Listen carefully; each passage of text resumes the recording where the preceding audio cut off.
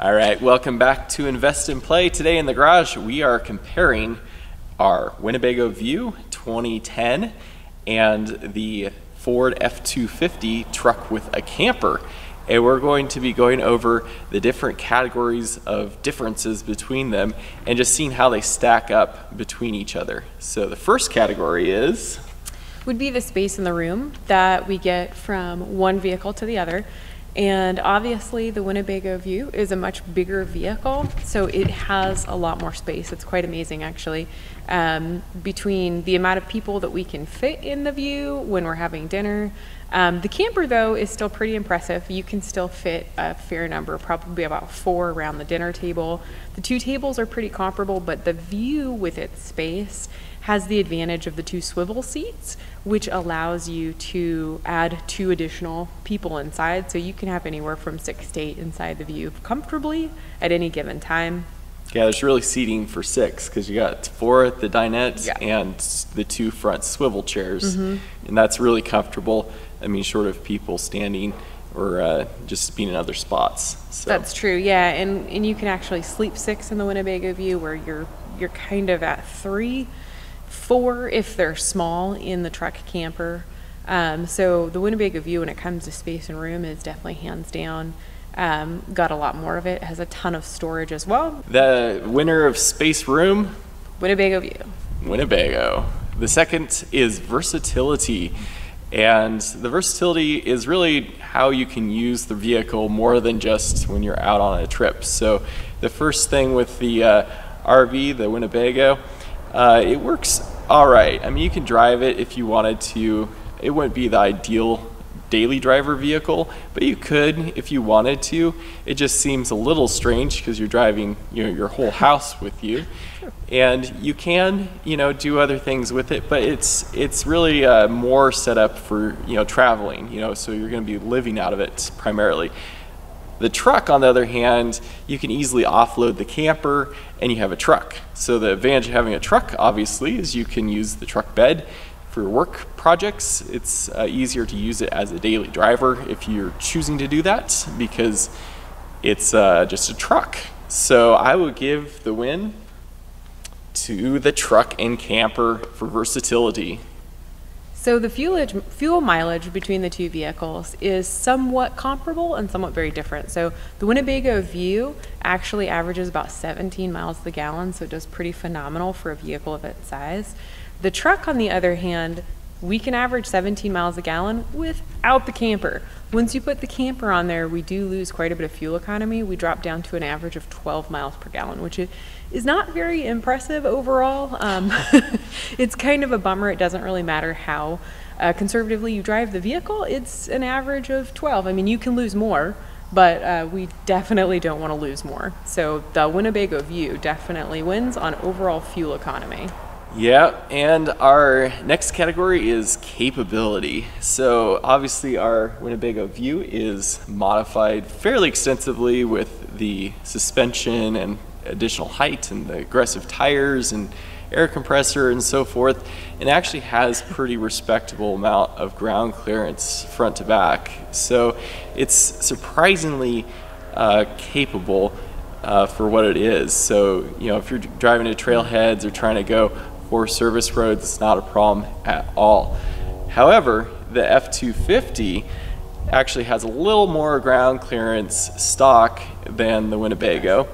It has a little shorter wheelbase, which is nice, and it also has the ability to modify a lot further. So if we wanted to run, say a 37-inch tire on it, we can definitely do that with the appropriate corresponding modifications. So as far as capability goes, I'm going to give it to the truck, but a lot of it's going to depend on how much is spent on modifications. So it's not just a one-to-one comparison. And obviously the 4-wheel drive in the truck is also beneficial in certain circumstances. And so overall, I'll definitely give the win to the F250 in the capability category. So when it comes to comfort between the 2 vehicles, there's a couple of things we took into consideration. The Winnebago View is a very comfortable rig. One of the things that we really enjoy is the pass-through with the vehicle. I didn't really think it was that big of a deal when we had the pop-up camper, but once we actually got the pass-through and we started using the View, it's phenomenal. My favorite thing is not having to get out of the vehicle. When you're traveling late at night and you come into somewhere that you need to camp, you can just go straight through, as well as you can actually heat the Winnebago while you're driving through the pass-through, and it actually heats up the cabin pretty well so that you can just kind of go to sleep and be comfortable. When it comes to the truck camper, you obviously have to get out of the truck, go back around. As for comfort, I would have to say the View again wins. It is a super comfortable rig, and it's wonderful, and it has a few of those amenities that you really don't know how much you're gonna love until you have them, and they're kind of hard to give up, but it's okay. It's all an exchange. It is. About, between everything. So our next category is the boondocking off-grid category. And so that includes a number of categories, because to go off-grid, be disconnected from everything, you need a few things to make that happen. One is power, and so a lot of that comes through with the solar systems. And then you have the water systems, and you have the propane, and then you have also just the capacity for storing food and whatnot. So in the water category, the RV has over 60 gallons of water. That's a lot of fresh water that you can take with you. It has 2 different tanks, and you can use one or both of the tanks. And whereas this truck camper only has 40 gallons, and I say only as if it's not a lot, that's actually a lot for a truck camper. But compared to having 60 gallons, definitely nicer to have the additional water capacity. For solar, a lot of the solar just depends on how large your roof area is. And with the RV, we have over 900 watts of solar, and realistically it could probably go up to 1,000 watts of solar, which is a big solar array and provides a lot of power. So with the truck camper, smaller roof size, it's pretty much maxed out around 700 watts. If you cover pretty much everything and you have no air conditioning and you just have it pretty stripped down. So definitely a win for the RV in both those categories. The next is food, and so food a lot has to do with the amount of cabinetry space you have, as well as the fridge and freezer space. And with that, the RV has a massive fridge and a really large freezer, and so you can easily carry enough food in there for a month or more for 2 people, depending on how you eat and how you travel. The RV camper is substantially smaller. Mostly the freezer is microscopic in comparison to the RV. So realistically, you're probably about a week max, and you're gonna have to be a lot more selective on what you keep cool inside there. So the last is propane. The RV has about an 18-gallon tank, and so that's a lot of propane. You can fill it to about 80% capacity, so that means you got about 14 gallons of usable propane. The truck camper has one 20-pound tank, so that's about 4 gallons of propane. So that's a massive difference in propane that you can carry with you. So in the boondock off-grid category, for extended off-gridness, the RV, definitely the winner. The next category we're going to talk about is cost. So overall cost of the 2 vehicles. So the Winnebago View, probably on the front end, looks as if it would be the more expensive of the 2 vehicles, and typically it would be. We did put a ton of upgrades into the Winnebago View with the solar array, increasing the water, changing out the fridge, making it so it can go long term and be off grid for those 2 weeks at a time. Overall, the cost of the Winnebago View and the cost of the truck are actually pretty comparable, because the cost of, if we're looking new to new, the truck would win overall with cost. Yep, and used as we currently have it, they're about the same. Yeah. So we'll give it a 50-50 split? Yeah, we'll give it 1 point for each. So the next category we have is power and towing. And so obviously with an RV, you're going to have a little less towing capacity just because it's a larger vehicle. So the RV has a tow rating of about 5,000 pounds, depending on how you load the RV itself.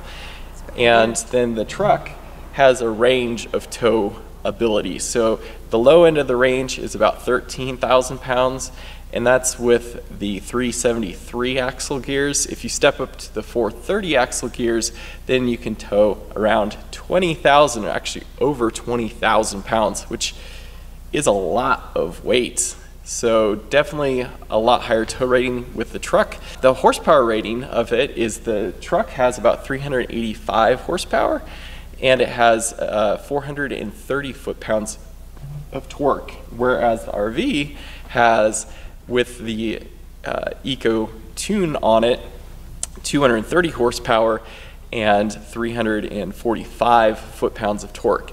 Now you look at the two and you go, well, clearly the truck is going to be substantially better because it has, 385 horsepower versus 230 horsepower. The truck has 430 foot-pounds of torque versus 345, but it's not quite as black and white as that. So the RV, being a diesel, gets most of its power really down low in the RPM band, and it provides that torque really through most of the RPM band. So as far as usability and drivability of it, the RV is surprisingly good for the numbers, a lot better than what the numbers would suggest. However, if you're just going to run them wide open throttle in a drag race, the truck is going to win, and it would probably win either way. It's just going to be a little higher RPM to do that, and obviously the truck wins for the towability. So I would say the truck is the solid winner, truck and camper, and the power towing. So the last category that we have is the drivability and the ability to park the vehicles. So surprisingly, we were surprised by this, that the truck and camper is actually not that much shorter than the RV. One of our hopes is that we could get substantially shorter. The truck is actually about 23.5 feet long with the camper on it, and the RV is only 24.5 feet long. So 1 foot. We got 1 foot, which was kind of surprising and a little disappointing. The other thing that we were really surprised about is the height of it. They're actually very comparable in height. So unfortunately, we were hoping to get a lot shorter. It's not quite as short as we would like. We learned over the summer that when you take ferries with the vehicles, once you get over a certain amount of feet, they actually measure you per foot, and it's quite expensive, which is one of the reasons why we were hoping to get a little bit more Ninja. As for drivability of the two vehicles, the Ford F250 actually drives very, very well. I figured it would feel huge, kind of does. It feels the way a full-size truck would feel. It doesn't feel like a car.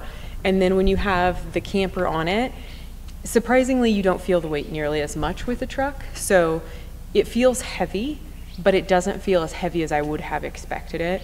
The Mercedes Sprinter van, on the other hand, the Winnebago, is surprisingly amazing. It's actually really fun to drive. It feels a lot similar to a van, and it handles like a van. You'd have no idea that you were driving a full-blown RV. I know it's only 24.5 feet long, so it's not as if you're having a 40-foot diesel pusher or Class A, but it does drive very, very well and very comfortably. So between the two, I would say that the Winnebago View is the winner for me personally. It's just a very super comfortable vehicle to drive, and because the two are about the same size, they have a lot of similarities in their being able to park. However, there's one other thing that the View has, surprisingly, that the truck doesn't. The turning radius on the truck is 53 feet, which is pretty substantial. It's pretty big.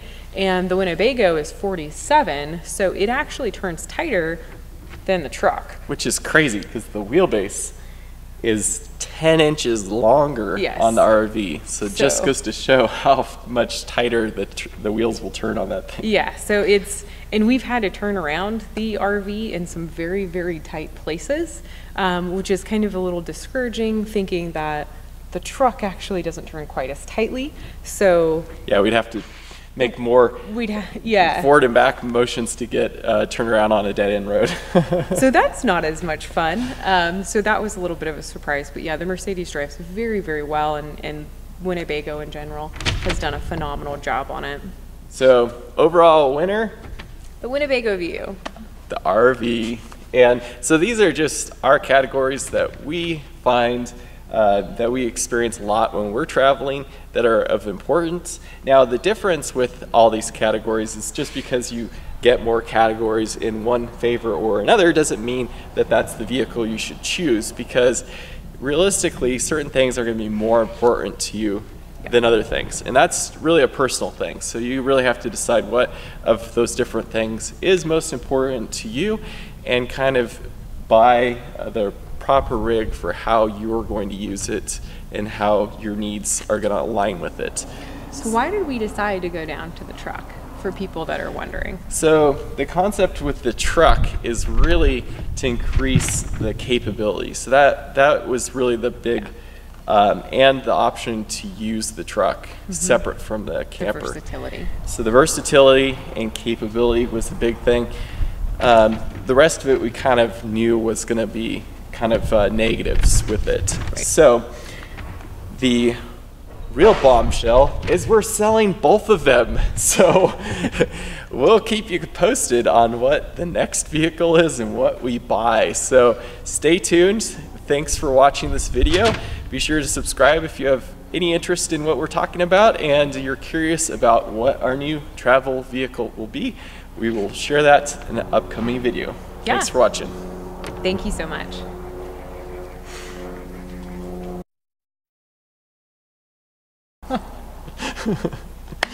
We'll bleep this out.